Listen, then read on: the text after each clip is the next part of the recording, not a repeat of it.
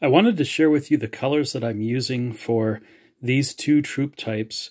I've got these orcs and I got these riders of Rohan. These are used in the first scenario. I wanted to complete that number first. And so on both of the miniatures, they use dark, kind of a gray, I guess it's a gray color, but it shows up kind of almost black or silver or black, used on the metal parts of the basilicanum gray.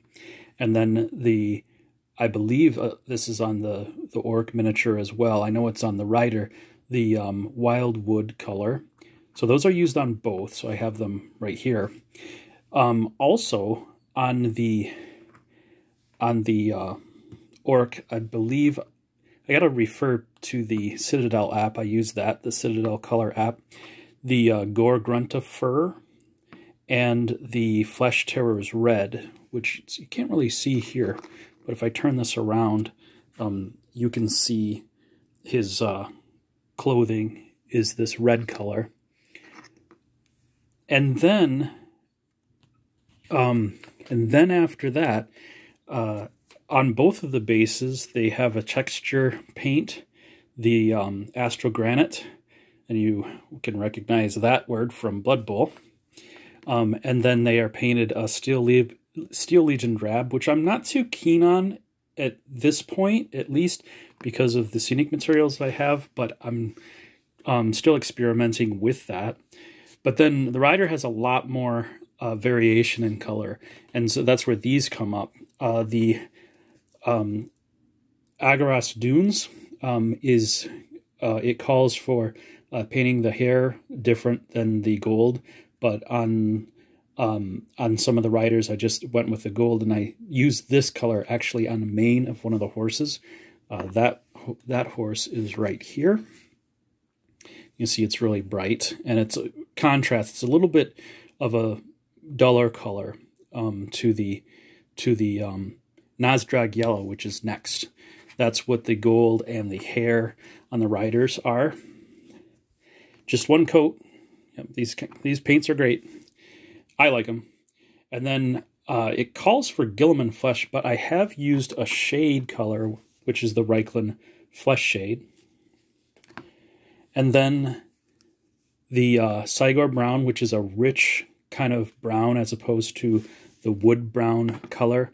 On this model, you can see that the wood brown is, I want to say, on the back of the shield and maybe on some of the leather parts, but if you look at his greaves and you look at his shield, it is a richer brown. I'm not sure about the shield, but definitely the greaves. It has a kind of a reddish tone almost, a very warm tone. And then his cloak, this cool green color, and I'll probably do some of the shields this color. Not sure yet. I have seen him painted that way or with the green. The Militarum green. And lastly, on this one, this is the first miniature I painted. This has the Black Templar, both for the mane and the hide of the horse. These are a little bit different, these other ones.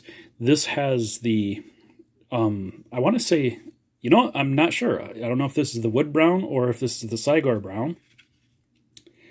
I think it's the wood brown. And then the Agaras Dunes for the mane.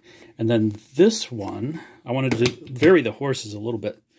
Wanted the men to look pretty uniform, but I wanted to vary the horses a little bit. And this one has the Black Templar hide, and then the wood brown for the mane and the tail. So I hope that that gives you kind of an understanding of like what's going on, what's involved. But all of the you see, it's just amazing. It's just one coat, and I like it so far. And for painting 84 miniatures, that's going to go a long way as far as getting the project done.